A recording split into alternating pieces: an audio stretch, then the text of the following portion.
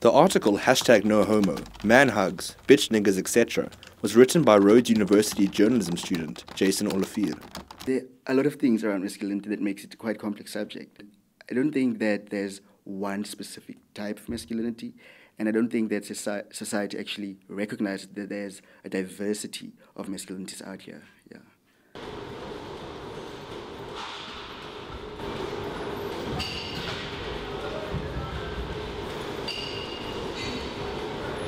As I mentioned in my article, the ideal man is the strong man who does not show emotion, the one who's strong, the one who is the leader. It's physical attributes even, like you should not be like, for example, I look at myself as very small, man, like honestly.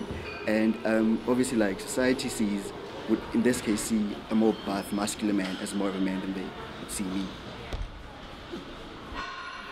When I grew up, I was very different, honestly, from other boys. And I was pressured to play sport, and I had no interest in sport whatsoever.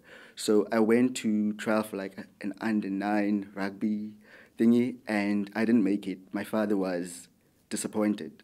And I felt like such a mess. I felt like I was not good enough. So in order for me I had to be tough. I had to be strong. I had to be like the other boys who were like fast runners, who were more men than I was, and that's my earliest memory actually, that I was pressured to get into rugby, and when I didn't, I was seen as weak and I wasn't seen as the normal boy.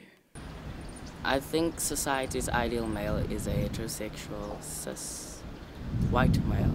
No, don't make this about me. Although Sheldan is comfortable with his own identity, this is not the case for all in modern society.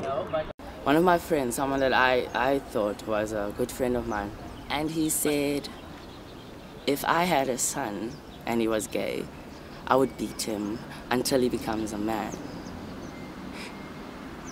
And it broke my heart because for me, that said to me that, you know, his perceptions of what a man is and his perceptions of what a homosexual man is were so different. I remember when I was a minor and I was speaking to people that drink alcohol, for example.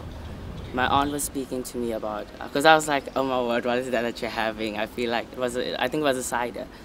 And she was explaining to me that no, that's for women, and that men drink beer. And for me, I didn't understand it because I was like, but what if I want a cider? In a way, gender is an act.